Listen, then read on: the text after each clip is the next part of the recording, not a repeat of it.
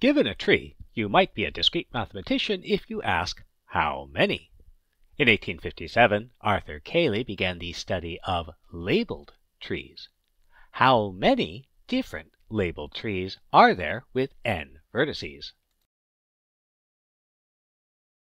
Suppose we label the vertices 1 through n. How many distinct labelings can we produce?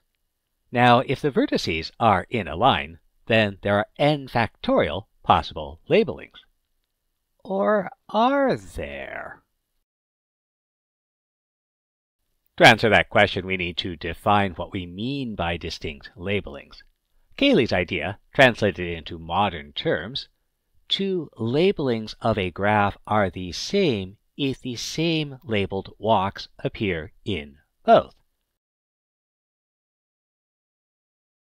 For example, our first graph has the walk 1 to 2 to 3. This walk doesn't exist in the second graph, but it does in the third. In fact, all walks in the first and third graphs are the same, so the third graph has the same labeling as the first. This means that if all vertices are in a line, every distinct labeling corresponds to 2 permutations. So the number of labelings is n factorial halves, if we're dealing with a graph where all vertices are in a line. What if our n vertices aren't in a line? We could give a formula for computing the number of labeled trees. But we won't. At least not right away. Remember, it's the journey, not the destination. And, more importantly, once an algorithm exists, a computer can implement it faster, cheaper, and more accurately than a human can. Which means you don't want to spend your time memorizing formulas and algorithms. You want to spend your time learning how to create these things. So let's analyze the problem. To that end, remember, concrete never hurts. Also, when we do get a formula, we can use our analysis to verify the accuracy of the formula. It will be useful to remember some results about trees.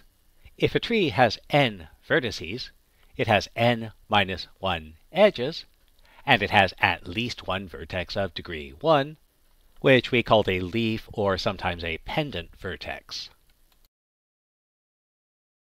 So let's consider n equals 1. A tree with n equals 1 vertex has 0 edges and only one possible labeling.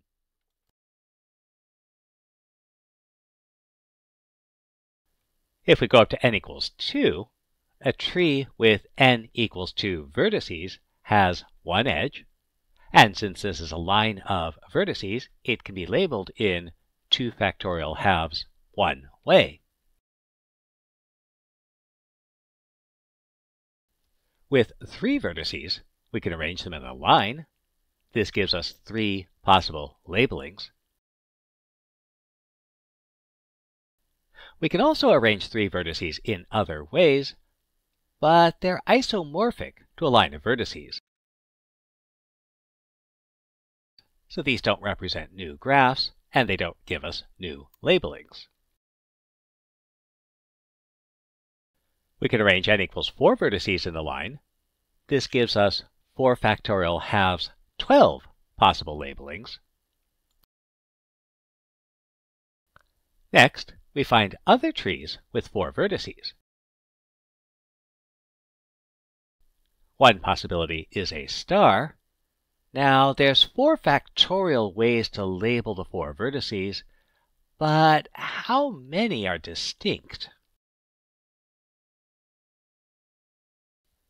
So remember, we're defining distinct labelings based on whether the paths appear in both. So in this tree, all length 2 paths must pass through the center. So if we change the label of the center vertex, we get a different labeling. But if we change the labels of the peripheral vertices, we don't. So the center vertex can be labeled in one of 4 ways, but the labelings of the outer vertices all correspond to the same labeling. So the star has 4 possible labelings.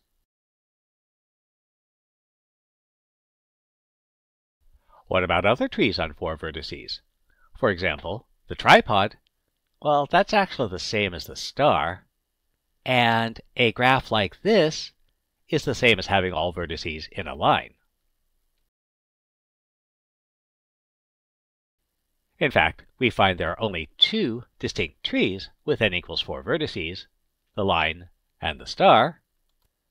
The line has 4 factorial halves different labelings, and the star has 4 different labelings, and so there are 16 distinct labelings of trees with n equals 4 vertices. What if we try to find all labelings of trees with n equals 5 vertices? We need to find all possible trees with n equals 5 vertices. And this is a hard problem. We need to create a tree, but also decide when 2 trees are isomorphic. But wait, there's more. Actually, that's not a good thing. We need to label the vertices, but also decide whether 2 labelings are the same. So the problem is the approach we've been using requires us to analyze many cases. So analysis of cases always works, but is often tedious.